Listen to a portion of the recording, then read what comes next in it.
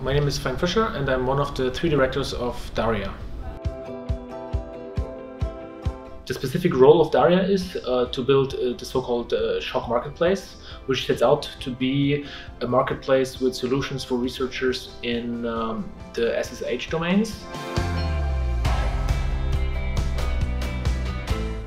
DARIAH is the digital research infrastructure for the arts and humanities, so we're bringing, I hope, a humanities perspective to the broader SSH project.